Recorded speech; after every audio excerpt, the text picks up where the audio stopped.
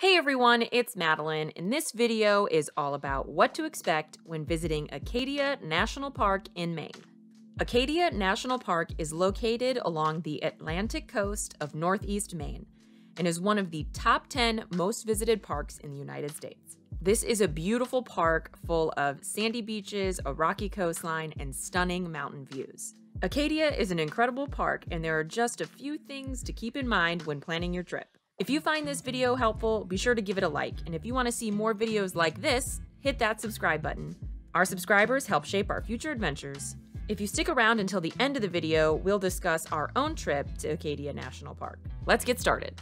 Know before you go. Acadia National Park encompasses several islands off the coast of Maine. Mount Desert Island is the largest island off the coast of Maine and the central part of the park.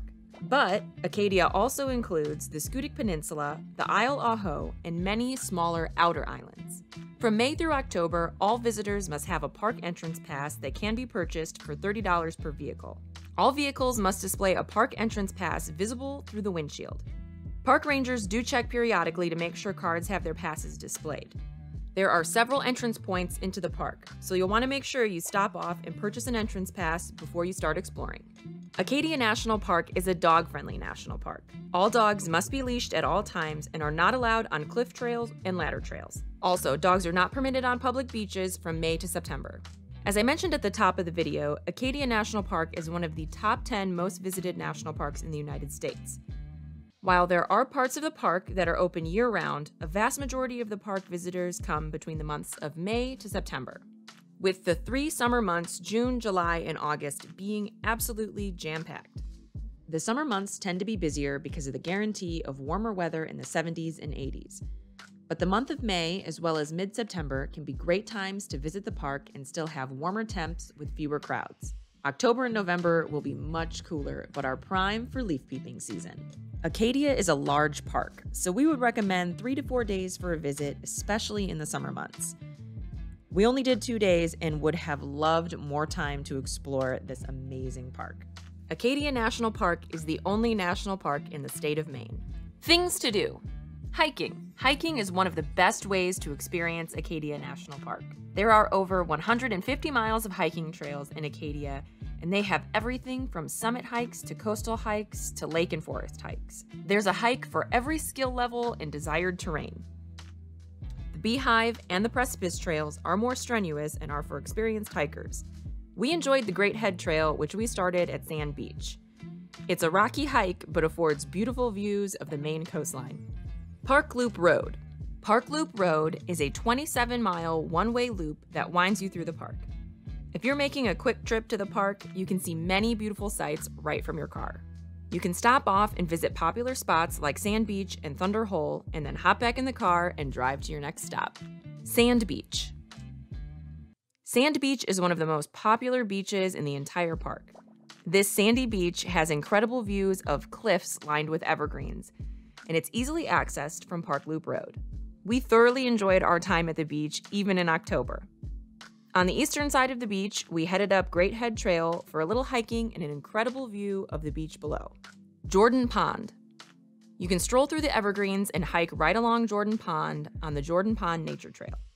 Or you can stop at the Jordan Pond House for some of their signature popovers. We recommend getting there early in the morning because the wait time for the restaurant can be very long. We had to skip the popovers on our trip because the park was busy when we visited, and we didn't want to waste any time in the rest of the park. Scenic Point. Scenic Point is located on the Scenic Peninsula area of the park. The Scenic Peninsula is the only part of Acadia National Park that's connected to the mainland. Scenic Point offers up beautiful views of the Atlantic Ocean, and we feel it's a must visit when in Acadia. Keep in mind that it does take about an hour drive from the Scenic Peninsula over to the rest of the park on Mount Desert Island. Cadillac Mountain. Cadillac Mountain is the tallest mountain on the East Coast, and from October to March, it's the first place you can see the sunrise in the United States. We went for sunset and could not believe how beautiful the views were. You can see the entire park all around you, and the sunset glow makes it even more spectacular. Although sunrise and sunset are the most popular times to visit, any time of day will be beautiful on top of Cadillac Mountain. You do need to reserve a time slot for when you visit Cadillac Mountain, so remember to do that before heading to the park. Where to stay?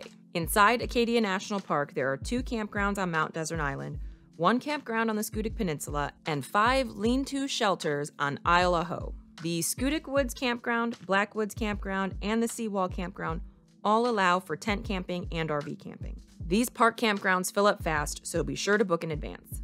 There are several camping options outside of Acadia all over the Mount Desert Island area. We camped at the Mount Desert Campground and had a fantastic experience. Bar Harbor is the closest town to Acadia National Park and offers numerous hotel and rental options. This area is incredibly popular and hotels can fill up fast and tend to be a bit more expensive.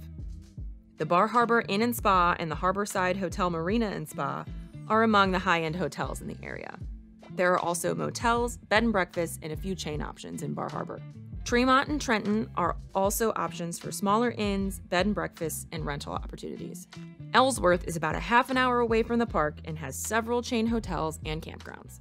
As I mentioned at the start of the video, we're now going to discuss our own trip to Acadia National Park. So what makes Acadia National Park different from other national parks? What makes Acadia unique to me is the fact that in comparison to other national parks, the boundaries are a little different. You go to a lot of different parks and you say, okay, the boundary's here, you're in the park, you're out of the park. In Acadia, you could be driving around, you'll see houses and little towns, you'll see a golf course here or there, and it's really about kind of the coast of Maine, how they appreciate the nature in that area. Obviously, Mount Desert Island is kind of very unique with the height that you have with Cadillac Mountain. You have the Schoodic Peninsula, which is a beautiful part of the park, but there's a research center there, and then another part of the park is out on an island. So it's not necessarily a park where the borders are very well defined, and I think that makes it different. I think for me, this was the first time that we went to a dog-friendly national park and we could actually bring our dog with us on the trip. And in some ways, it made the trip that much more fun because we could bring him along hiking with us, and we were there in October, so we got to bring him down onto Sand Beach. I think in some ways bringing your dog could also be a challenge because you can't do some of the tougher hikes, or if you want to go find a place to eat, having a dog kind of makes that a challenge. But I absolutely loved being able to explore a national park with our best friend Howie. If you want to see more from Maine, click right here. Don't forget to subscribe, and we'll catch you on the next one.